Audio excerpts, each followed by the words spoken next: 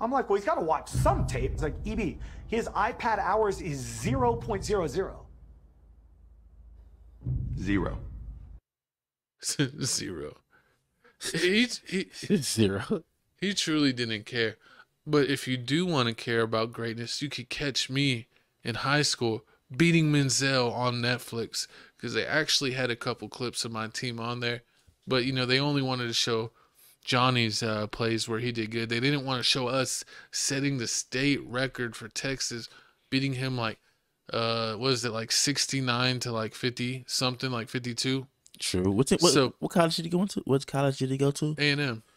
Okay, it was Johnny football in A&M. So if you didn't know the whole story about Johnny Manziel, he played in some little.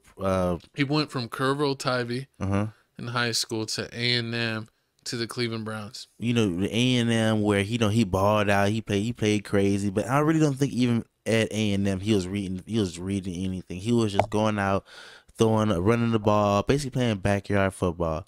And then I guess in this whole documentary, he's talking about how he lost his love for the game, and he just partied himself out, and to the point where like he just wanted to spend all his money up and just say F it.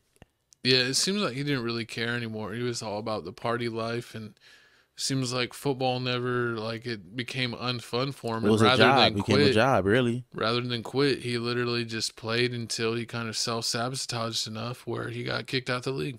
That's true. I mean, so he's like, I got my millions. His family was rich already, anyways. He came from a rich family. Were they really rich, or was it a fake? Because they did say in the movie that they did make up some lies saying he came from like oil money. His family was rich.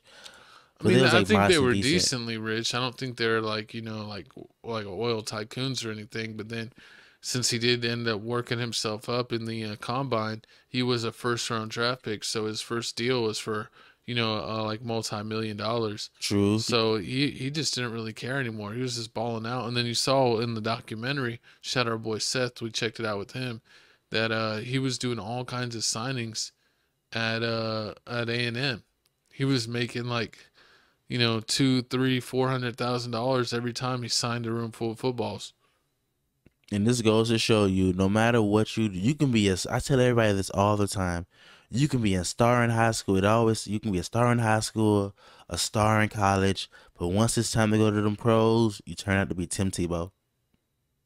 And this is crazy. Like, this is up there. I don't know who's big. He's a bigger bust than Tim Tebow only because Tim Tebow beat the Steelers. Oh my God.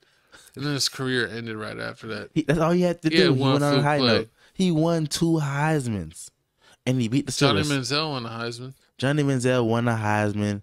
I mean, he got drafted in the first round. What he wanted to do. I mean, you really can't do more than that. He got in pictures with Drake. He was celebrities. Isn't he playing in the XFL now? He was playing. He probably still is playing in the XFL. Who knows if he took that seriously? He probably didn't. He's probably still just signing A&M gear. Because like, as far as I remember, he was like went to the championship game and lost his like freshman year, and his next couple seasons they didn't go that far.